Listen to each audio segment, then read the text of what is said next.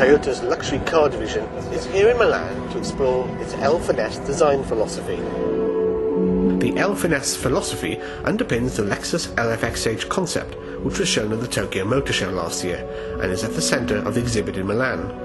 L Finesse basically is our interpretation of Lexus's value, or unique value, and it's comprised of two words that we feel define what Lexus has been in the past and what it should be in the future. We think that by using this design philosophy, it's going to allow us to make more dramatic, more dynamic cars, but without relying just on exaggeration or overemphasis, and I think that's the value of L Finesse. I think the future design is going to be the more leading edge type, and at the same time the finesse and a very kind of understated with a very authentic, and based on again the Japanese accessory variant. I think that's going to be the suitable for the future Lexus design. This is Uki Sato, who designed the exhibit for Lexus. What inspired your thinking?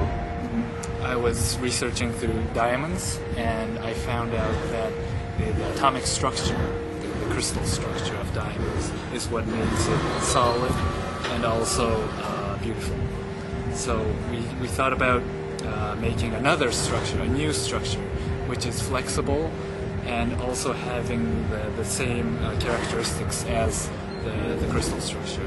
The pillars and the bubbles and the lamps were all handmade, but it was not possible to make the chairs by handmade, so we thought about using the laser sintering rapid prototyping technology, which is usually used for car industry.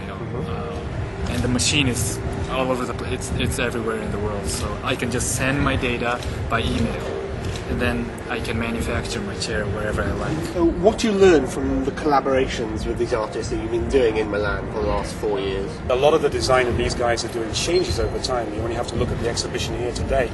It's not static, it's always changing, and the way you see it today is going to be a little bit different to the way you see it tomorrow. So those type of hints we're incorporating and discussing with them, and that's influencing the way that we look at our design.